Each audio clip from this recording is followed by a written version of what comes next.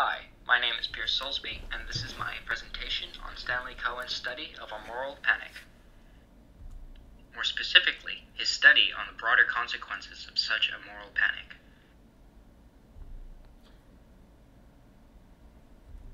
Stanley Cohen observed that the media tends to construct a forked devil, drawing attention to how the media tends to build caricatures of people and groups that are then held up as perceived societal ills or problems, outsiders who threaten society and offer a visible reminder of what we should not be. Cohen's own primary case study was on the 1960s media moral panic behind the violence between young mods and rockers. A stream of sensationalist headlines, reports, and features about the violence, as observed by Cohen, had the consequences of inflating the scale of such violent events and stigmatized the young people involved.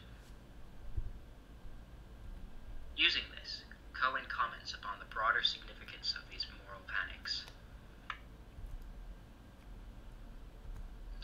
As a broader consequence, the panic and stigmatization serves to reinforce and police the perceived normality of mainstream values, for the use of the stereotyped outsider figure as something to clarify against.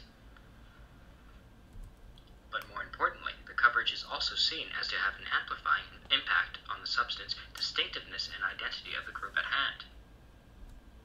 As in Cohen's case study, the mods and the rockers' characteristics and their mutual animosity have been cemented in the minds of the participants as a result of the media's coverage.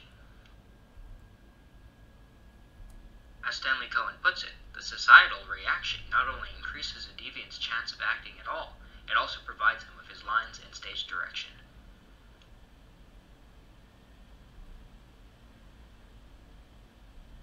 Video games have always been used as a scapegoat in attempts to explain violence in real life.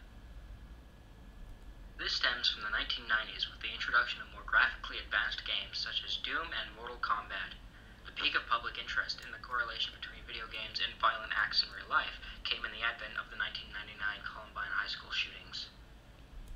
According to Christopher Ferguson, this resulted in scientific studies and sensationalist media reports unwittingly working together in, as Ferguson puts it, promoting an unreasonable fear of violent video games. This public hysteria regarding video game violence and violence in schools led to studies, quote, speaking beyond the available data, allowing for the promulgation of extreme claims without the usual scientific caution and skepticism. To conclude, Stanley, through his studies, affirms that negative media stigmatization contributes to social differences. These identifications through moral panic reporting tends to focus on immigrants, minority groups, young disadvantaged people, striking workers, and others, reinforcing the homogeneity of a culture and the primacy of mainstream societal values. Media plays a key role in constructing caricatures of outsiders to define society against. Thank you.